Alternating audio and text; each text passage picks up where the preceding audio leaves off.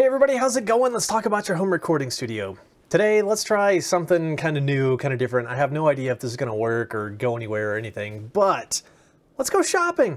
Let's take a look at some new stuff, some used stuff, and see what we might be able to find for, in this case, a microphone. And let's set a budget of like $100. This question comes up a lot. Microphones, you know, just cheap microphones. Mice get expensive, so let's take a look at a couple sites online and see what kind of things we might be able to find that are interesting to you, interesting to me in our home studios as kind of potential mics, maybe some entry level or maybe some, you know, used stuff, get a good deal on. I don't know. Let me know if this has any use or interest to you, all right? Well, let's get started. All right, for new stuff, you know, as far as kind of like what represents like a fair retail price, I'm a little partial to Sweetwater. Now, I have my favorites. I'm sure you have your favorites, so, you know, whatever. But let's go ahead and go over to Sweetwater.com and let's take a look. So Sweetwater, let's go to studio recording and microphones. Now, they don't have a way to just filter all microphones by price. So I guess let's start with condensers. We'll take a look and see if there's any interesting looking dynamics in there. So let's set a price range. Let's include $25 to $50. Let's include $50 to $100. And let's just sort price low to high, just so we can kind of start at the bottom of the budget, work our way up from there. All right, so it looks like this is going to be very dominated by Behringer in this price segment. But it looks like we have some interesting stuff to look through here. So I see the Behringer C1. I have used this one myself, and honestly, I was pretty impressed with it. You know, at that $50 kind of price point. It's not a fancy mic. There's no bells and whistles, so there's no low cut. There's no dB pad or anything. It just is what it is. Now this is billed as a large diaphragm condenser, but the C1, it is definitely not a large diaphragm. It's actually a small diaphragm. It just looks, you know, the body, it looks like a large diaphragm. But Sweetwater's actually incorrect on that one. So let's see let's scroll down to the tech specs here.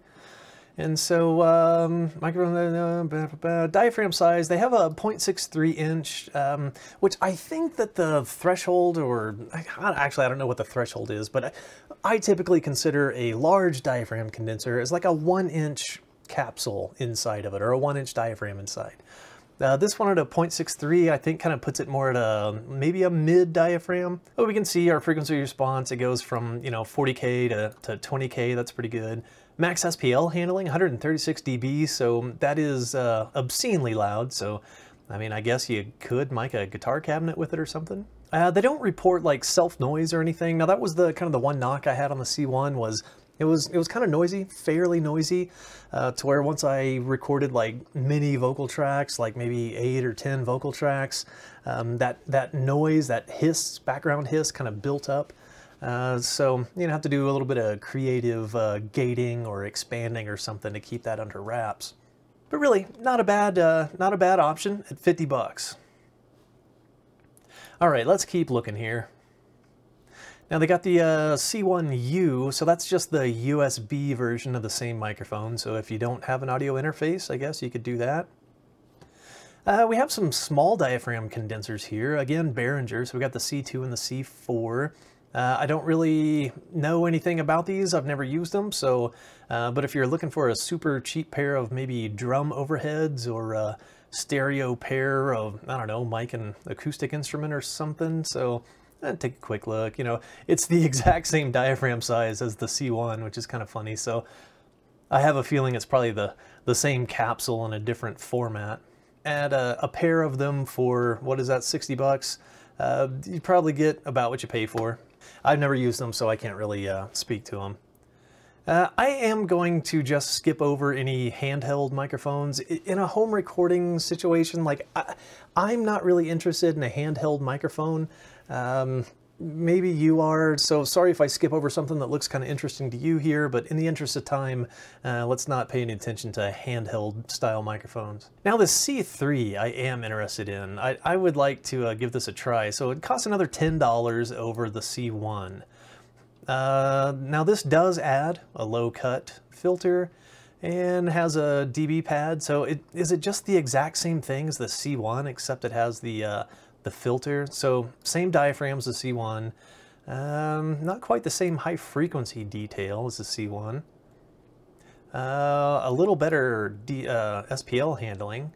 And this one does have a self noise reported, and 23 dB. Yeah, that's I don't know, a fair amount of self noise as far as I could tell.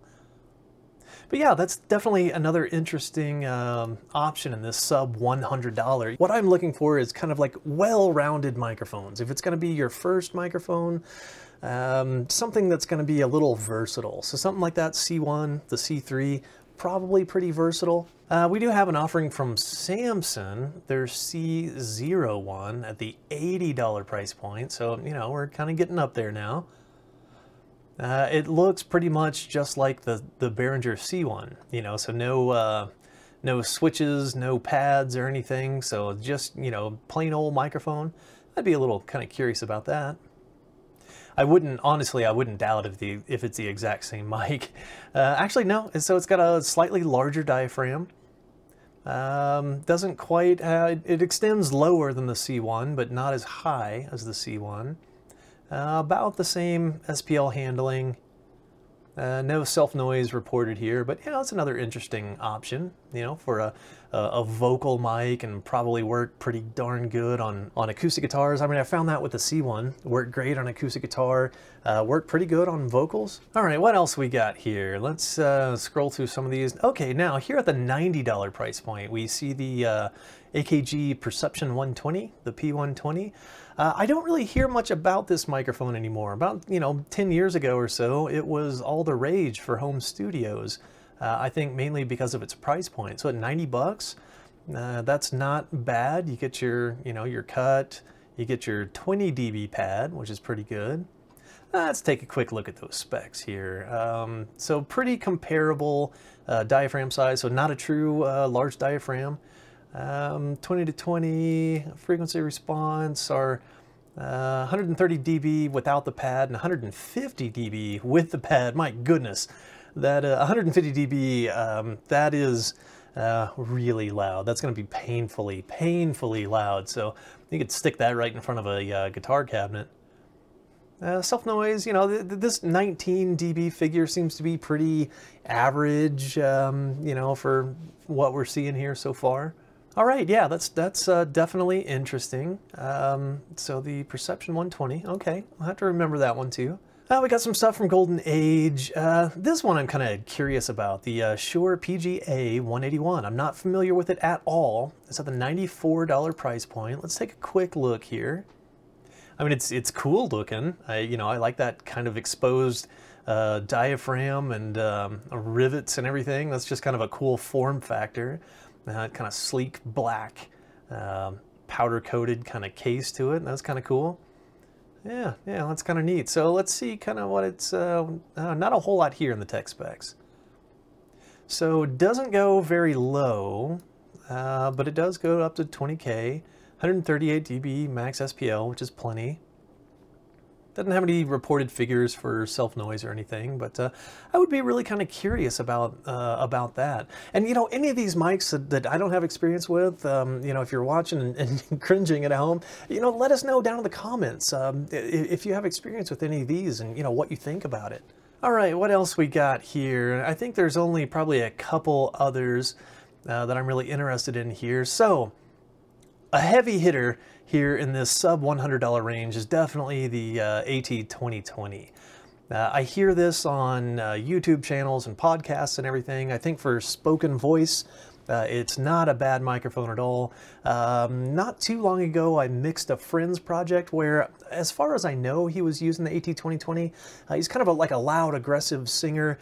I didn't really like it on his voice. I just don't think it was quite right for him. But I've heard this plenty on YouTube channels and podcasts for spoken word, and I think it sounds really good. But let's take a quick look at his specs here. So, you know, we're looking at that same 0.63 to 0.66 inch diaphragm size. This one does go from 20 to 20. Max SPL handling 144 dB, so that will handle just a crazy loud source. Self noise at 20 dB, which from what we've seen so far, like not super impressive, but you know, for a single track, now if you're going to layer that, you know, 5, 10, 20 times, that noise is going to add up, but I think 20 dB is going to be okay for a track or two. Yeah, that's definitely a contender here, under $100. That's you know, it's a sharp looking mic. One of these days will get my hands on one and give it a test myself. Another interesting option here is this SE X1A. I don't really know much about it. Actually, I don't know anything about it. I like the form factor. I like the chassis and everything. So we've got a 20 dB pad. It's a cardioid pattern. We got a low cut switch. You know, kind of the standard things we've seen so far. And let's just take a quick look. Yeah, it's that same 0.66 diaphragm size. It does go 20 to 20, which is cool. 130 dB max SPL. Self noise down here at 16 dB, so that's you know, a little quieter than the other ones we've seen.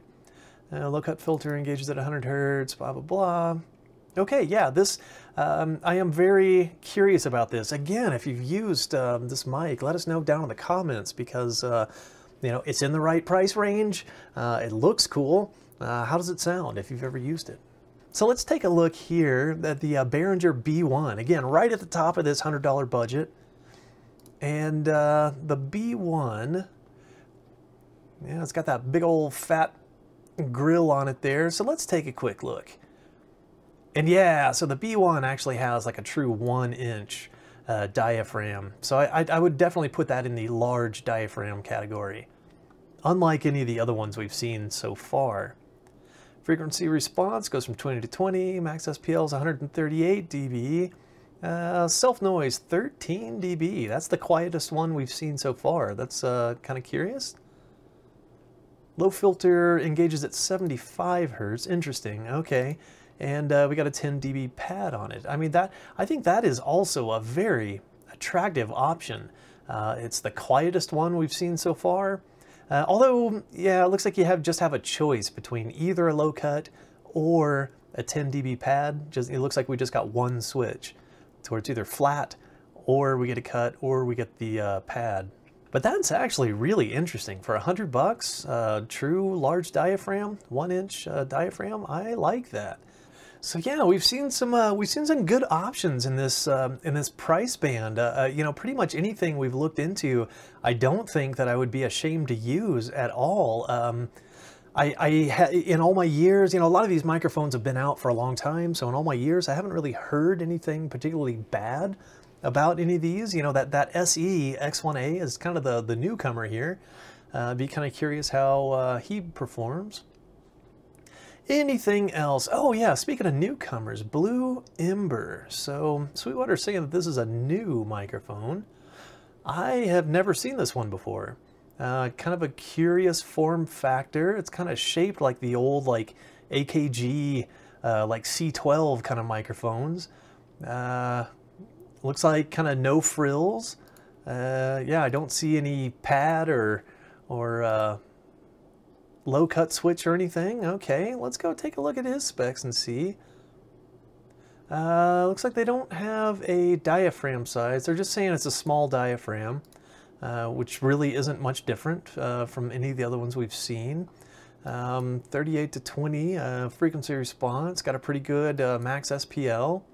All right, so those are some new options. I'm not even going to go through dynamic mics. This is going to take too long. Those are new options. You know, when you buy new, you get, you know, warranties, and you get, you know, kind of guarantees from the retailer. You can, if it breaks or if it shows up broken, you can always just send it back, get a new one shipped right to you.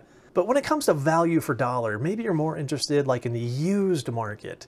You can kind of get, you know, more bang for your buck in the used market, but you do, you know, forfeit your, you know, warranties and things like that. So, but let's take a quick look at some used options. Now, when it comes to used music gear, I prefer Reverb. I like Reverb a lot. I know there's a lot of people that don't like it as well, and honestly, you know, heard some concerning things about how they, you know, treat sellers when it comes to disputes with buyers, but as a buyer, and here we're buyers. So let's go take a look real quick at Reverb.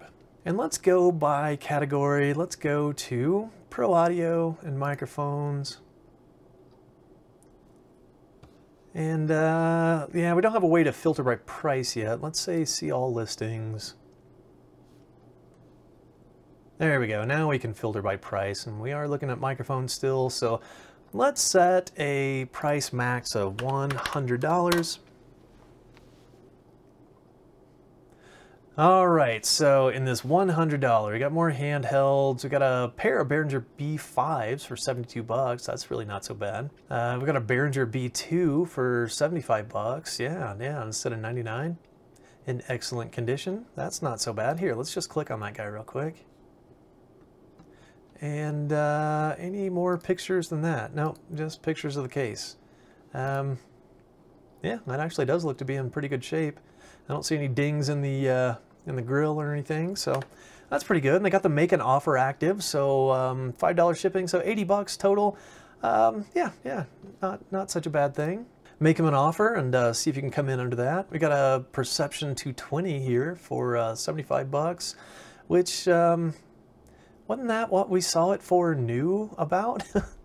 Yeah, I'm not sure that's just a great deal. We got a EV664. Don't know anything about that guy. There's one of those Samson CO1s. A Stag. I'm not really familiar with Stag, but yeah, let's just scroll past. More handhelds. There's a Behringer C1 for 40 bucks, although, you know, new they only sell for 50 bucks, so maybe offer them a little something lower for that.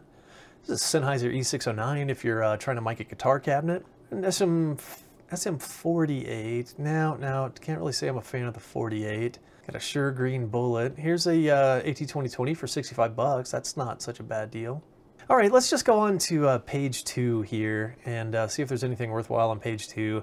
I'm not going to scroll much longer than that. More AT2020s in that $55 to $65 range. That's not so bad. Got more handhelds. Here we go. A Sterling Audio ST51 for $26. What? A Sterling for $26 and free shipping. And it says that it's in very good condition. Interesting. So yeah, a little scratched up, a little scuffed up.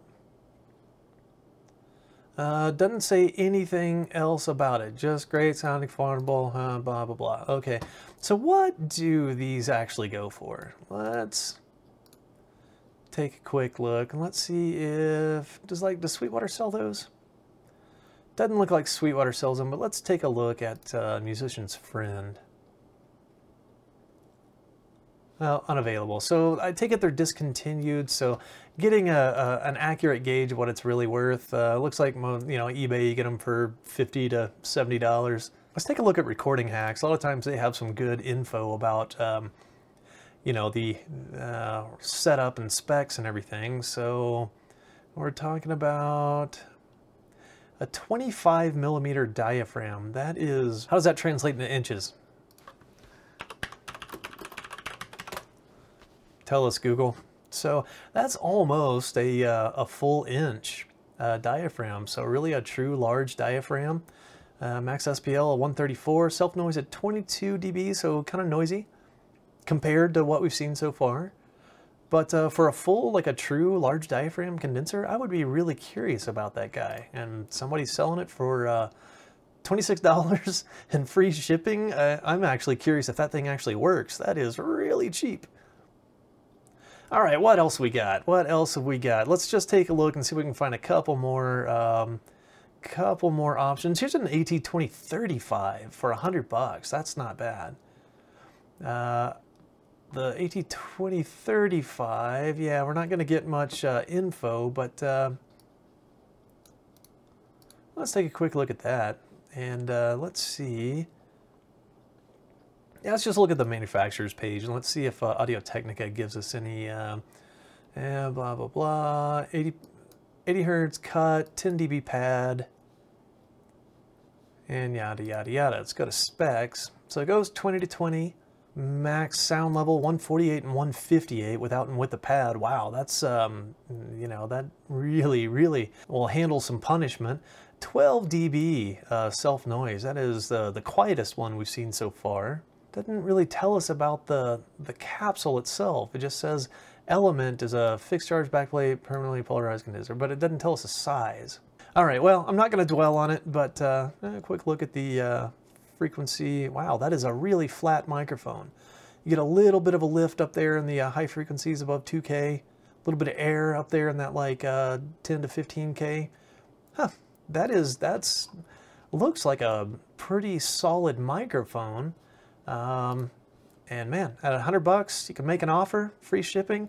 You know, I don't know, maybe offer them 80, 90 bucks and kind of see where the negotiation goes from there. Yeah, I like the looks of that. What else have we got here? Here's a Shure SM57. Now, like honestly, if you're looking for your first microphone, I think the SM57 is a fantastic first microphone. It's one of those jack of all trades, master of none kind of microphones.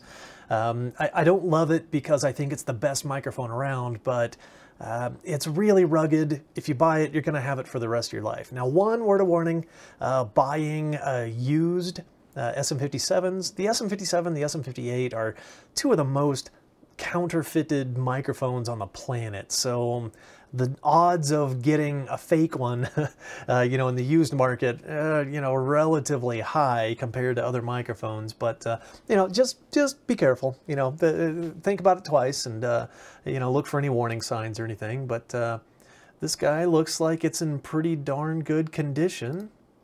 Of course, there's just the one photo of it, and here they don't have the make an offer. So 75 bucks I think is too much for a used SM57, even one in good shape.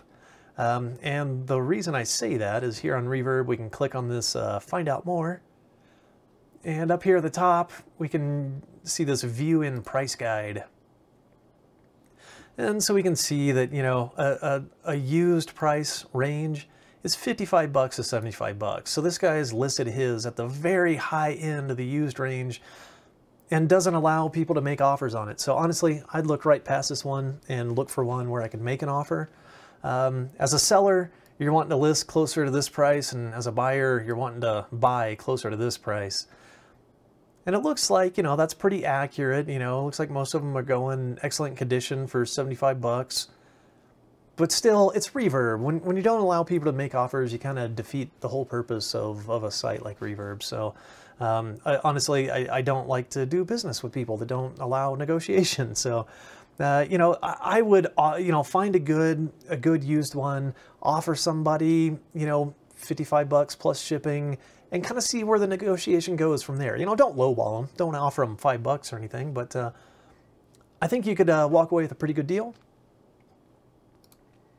I think the SM57 is a terrific first microphone. You can sing into it, you can play guitar into it, you can mic a cab, mic a drum, mic hand percussion. You know, you can use it to hold open your door as a doorstop.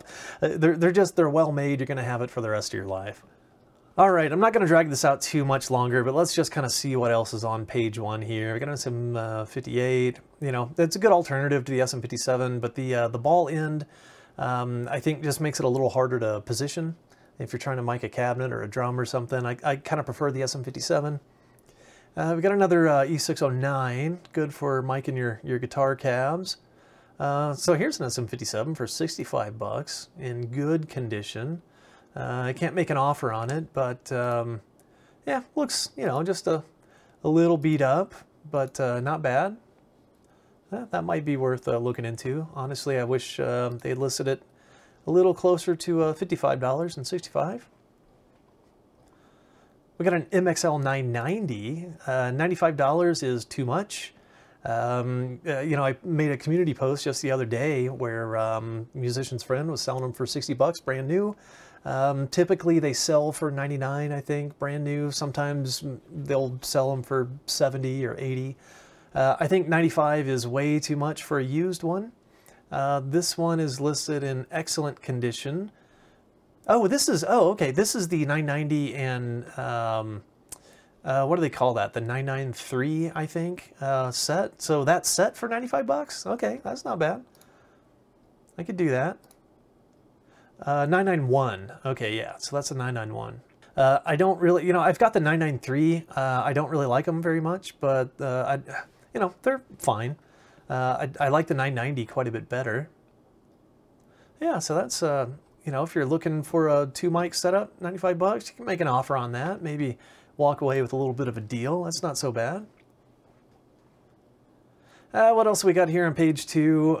We got some more AT2020s, the USB version of the AT2020, and we got another C1 and handheld stuff. And, you know, honestly, I would walk away from anything that uses a hard-wired 1/4-inch input. I think that's just going to cause more problems than it's ever going to solve in your home studio. All right, well, I'm not going to click through. I'm not going to drag this out any longer. This has already been long enough. But yeah, I don't know. It's this kind of thing, like if you're in the market for your first microphone, or if you just have a low budget looking for a microphone, is this kind of thing, you know, helpful at all? You know, I just want to kind of start a conversation. Anybody that's used any of these mics that I haven't used myself, let us know down in the comments. You know, give us kind of your experiences, and you know, whether did you like it, did you not like it, think it's a good deal at its price point. I also just wanted to kind of show you like some of the tools I use to look for used gear. I've bought several of the things in this room, or that used to be in this room. We're moving, so yeah, you can kind of notice the lack of guitars and amps in the background back here. But I bought a lot of that stuff off of Reverb and off of Sweetwater and Amazon and Musician's Friend and Guitar Center, and you know, all these online retail outlets and used outlets. And, you know, this is just kind of some of the research I do. So I don't know. If you enjoyed this, let me know. You know, drop a like, drop a comment or something. Just kind of let me know. If you hated it, yeah, you know, you can do that too. All right, that's going to do it for me this time. And I'll see you guys next time.